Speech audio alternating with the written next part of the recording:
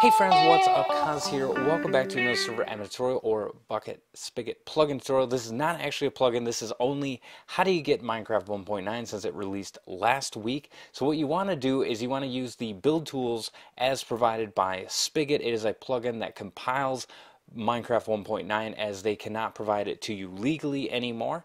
But you're going to go to the website, scroll all the way to the bottom. I've already done 2 tutorials on this, but there's an even easier way provided by DemonWav. It does require .NET 4.5 and it does only work on Windows. Sorry, Mac users, but you can download it here. Link is also in the Gibbles, so there's a shortcut to it.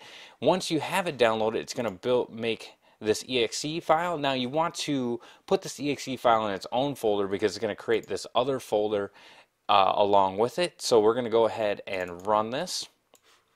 Now if you want to use just the latest stable build, you can do that, or you can drop this down and select 1.9 and then you're going to click run build tools. Keep that automatically checked for updates checked, and then it's going to go out and pull all the stuff together and compile it for you. So we're going to let this run and then we'll be back with you in a moment. Okay, so if everything runs correctly, you'll see this here and it'll tell you where it saved it to, so a success. If you run into any errors, they'll show up here and you can check into what that is all about. So we're going to go ahead and minimize this, and it's actually going to save it in this folder. So we're going to go in here, and then I ran it earlier and got 1.8.8. If you select any other version, you can do that as well in here. So we got 1.9. So basically you want to just copy that to wherever it is that you want to run it to. So we'll just copy it back over to here, and then you want to create a bat file.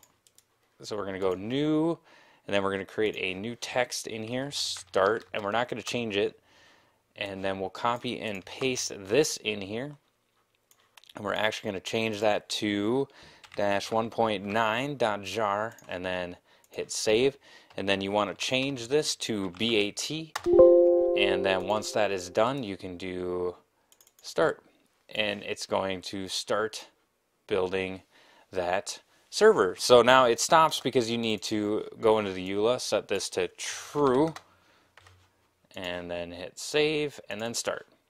And there you go. That is how you get 1.9. If you're on a hosted environment, you have to upload that jar to it and run a custom jar. Contact your host on how to get that set up any further. There's also a lot of support on Spigot. If you run into any problems, be sure to check that out. Gibbles will be in the description for more on that.